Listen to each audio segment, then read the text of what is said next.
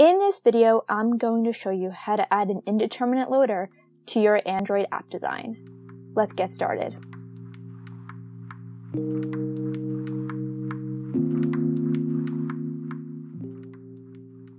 So to get started, I'm opening up a project that I'm currently working on.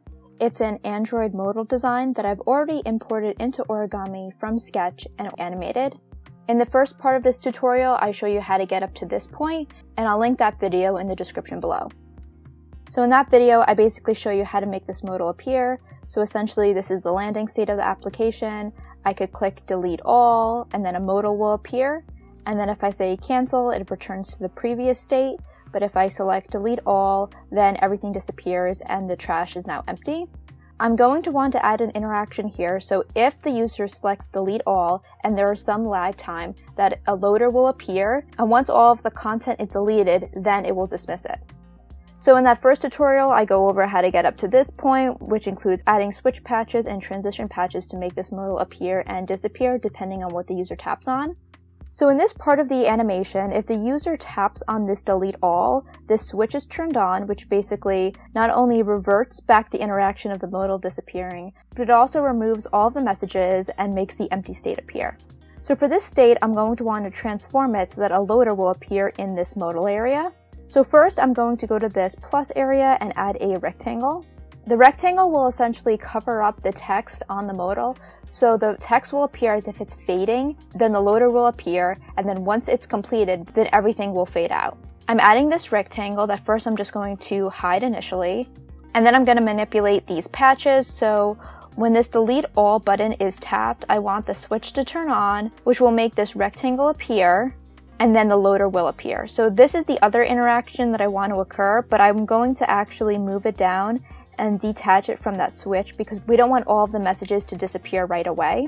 Here I'm just going to grab a classic animation of 0.2 seconds to make this rectangle appear, so it will have a transition of 0 to 1 of the opacity of this layer. So I'm going to have this rectangle layer selected, and I'm going to affect the opacity of this layer. Then I'm also going to want to include an indeterminate loader to then appear on the page. So I'm going to go to this plus again, go down to material, and then click circular progress. There are properties that appear that are native to this element, like the size, the amount of the progress that's filled in, the thickness of it, and the active color. So first I'm actually going to make this active color match the one in the designs, and I might modify the thickness of it a little bit. And I will make it an indeterminate loader by selecting this value right here, so it just spins naturally.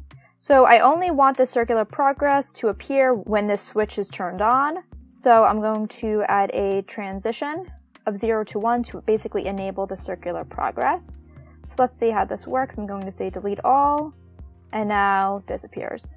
But it seems like that overlay and this kind of initial transition occurs when I do select that. I'm actually going to detach it from the initial transition that occurs. So again, I will refresh the prototype, say delete all, and then delete all here, and now this appears. So after maybe about like 1 second, I'm going to want to have the other animations occur. So I'll add a wait patch here. So I'll double tap and write wait. After about 2 seconds, after this animation has already occurred, I'm going to want to turn off that original, and I'm going to want to turn off this one.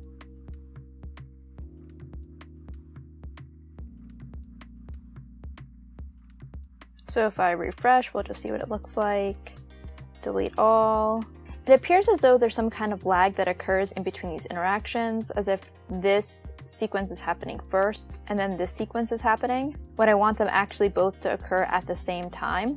So here I think I'm actually just going to add a switch patch here and turn it on when this wait is true.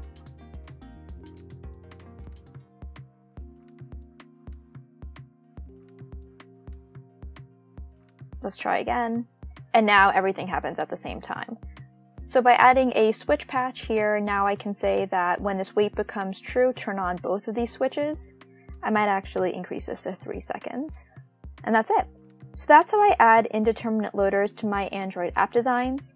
Please let me know if you have any questions about the topic and subscribe to stay up to date with my latest content.